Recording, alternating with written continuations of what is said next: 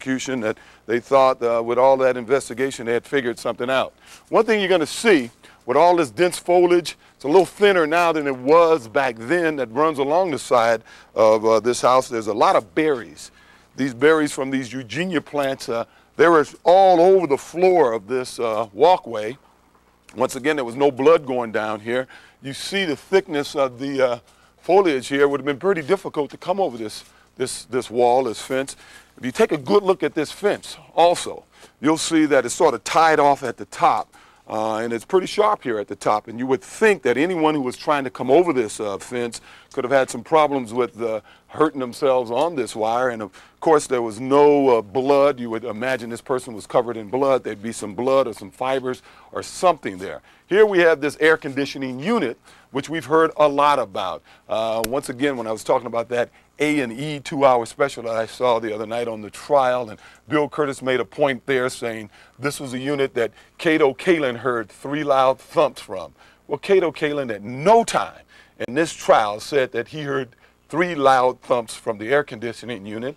Once again, that was one of Marcia Clark's theories. She said that. What Cato actually said, and he demonstrated when he was on the stand with the table in front of him, that he heard 3 loud bumps, sort of like that. Now, I don't know what that could have been. Maybe it was a signal. I have no idea, but he never said that he heard anyone hit this air conditioning unit. That was a theory of Marcia Clark's. Now, let's take a good look at this air conditioning unit.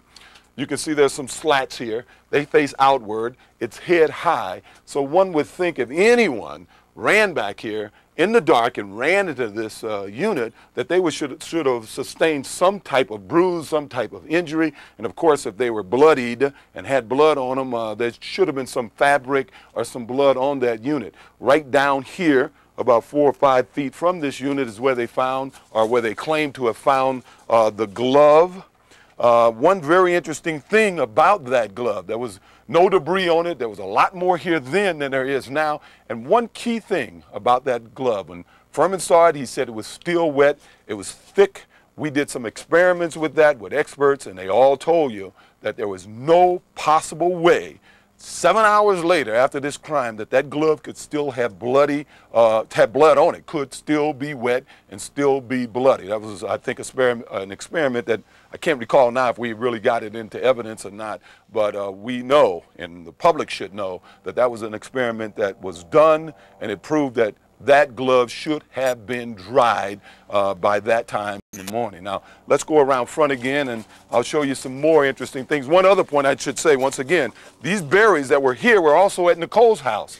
If someone walked out of that or walkway to the side of her house, and if they went into that Bronco, there should have been some debris, some leaves, some berries. The same should have been detected in my home.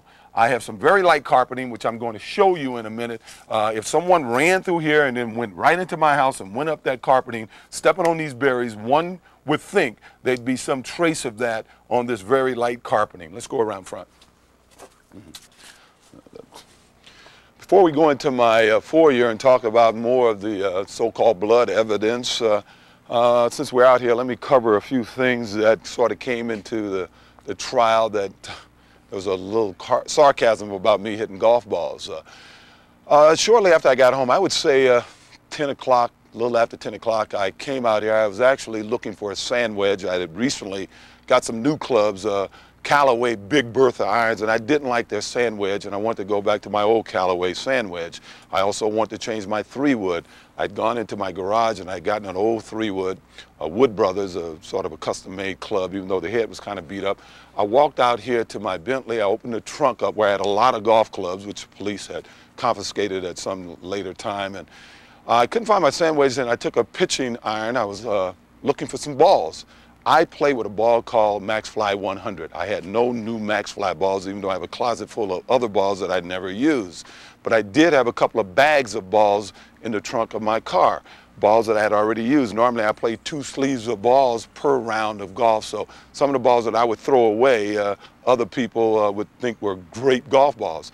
I went through that bag and tried to pick some unscuffed balls. I picked about 5 or 6 unscuffed balls. I put them in a little bag that I had in the trunk of my car that had a windbreaker in it, a Hertz windbreaker in it. I put those balls in that bag. I took the pitching wedge, and I took about 4 or 5 other balls, and I walked over here. I dropped the bag right around here, a bag incidentally we brought into the courtroom, but since Alan Park claimed he never saw that bag and couldn't identify it, Judge Ito wouldn't allow us to put it into evidence. But anyway, I brought 4 or 5 balls, scuff balls, drop them here. Normally I have a net here that my son Justin will hit balls into, and I do a lot of chipping around here, and I began to chip those 5 or 6 balls away.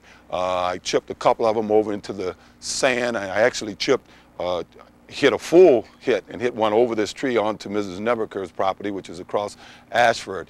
Curiously enough, the police found some golf balls the next day. You never saw that in evidence though, but I saw it in one of their discovery property reports. They found some of those golf balls. I actually sculled one, hit some of the playground equipment, and I had recently gotten all the dents out of my car. I was cringing trying to figure out where that ball had gone. At that point, I walked back to my Bentley. I put the club back in my Bentley. I actually left both the white bag as well as the other bag down here. No one ever mentions that white bag. We'll get to that a little later.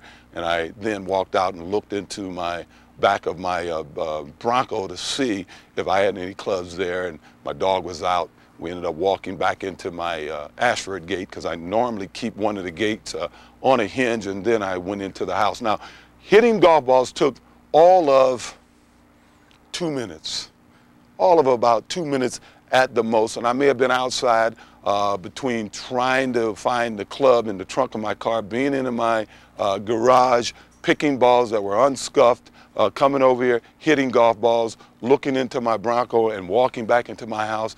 No more than 10 minutes, that whole period of time. And at the same time, he said almost simultaneously, he saw a person approximately 6 feet tall, 200 pounds, African American, wearing all dark clothing, walking at a good pace up the driveway. Now, at the same time that you saw Cato Kalin in the side yard, did you see anything else? Yes, I saw a figure come down, well, not come down, but I saw a figure come into the entranceway of the house, just about where the driveway starts. Can you show us on this diagram where you first saw that person?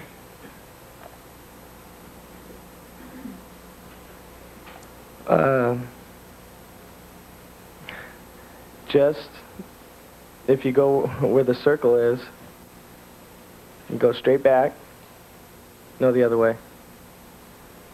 A little bit farther. It was about there.